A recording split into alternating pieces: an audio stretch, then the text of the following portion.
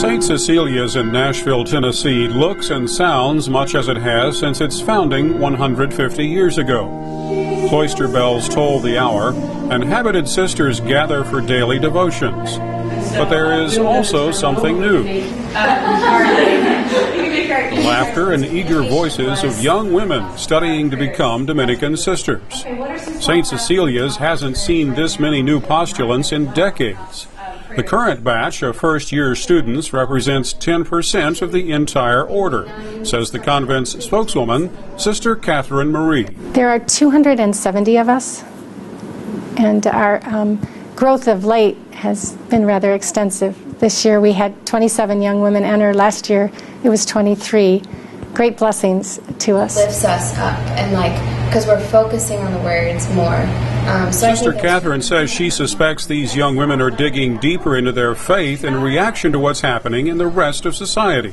The Pew Research Center found in a national survey last year, participation in organized religion is falling among Americans under age 30. Sister Catherine notes the Dominican order was founded during an equally turbulent social period and stresses sacrificial service to others. There was a whole lot going on in the world that was very irreligious, and yet from this emerged an idealism and a wholehearted desire to give of self. That desire drew first-year postulant Sister Kelly Edmonds into the order. She was struck by the impression Dominican sisters made on her fellow students as they served on the campus of the University of Sydney. Just to watch them walking down the main boulevard of campus wearing their habits, it was just such a powerful witness. And I had friends in engineering who were they knew I was Catholic, so they would say to me, "Who are these nuns on campus?"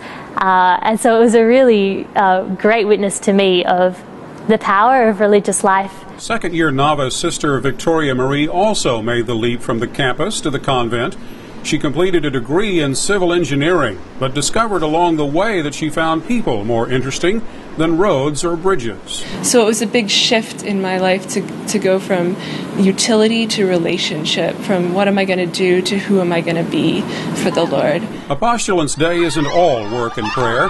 Sister Kelly says she's surprised by how much time she's gotten to simply enjoy life. There have been a lot of fun moments just in being able to be outside and to enjoy the beauty of the world and creation. And so we play a lot of sport, we go for walks, we just enjoy each other's company outdoors. Still, postulants do spend a lot of time in devotions, in the classroom, and doing chores. And Sister Victoria admits it can be a little overwhelming. For a couple weeks after I entered, I thought, I just want to lay on the couch for the day, and I don't think they do that here, you know? Sister Kelly doesn't think her spiritual awakening is unique. She believes the entire Roman Catholic Church is in a period of renewal. It's a really great a springtime for the church, I suppose, and there's a lot of hope and a lot of life. There won't be any shortage of opportunities for these women to serve. The Dominican Sisters of St. Cecilia's are active across the U.S. and in Australia, where they teach more than 13,000 students in 34 schools. Reporting for VOA, I'm Mike Osborne in Nashville, Tennessee.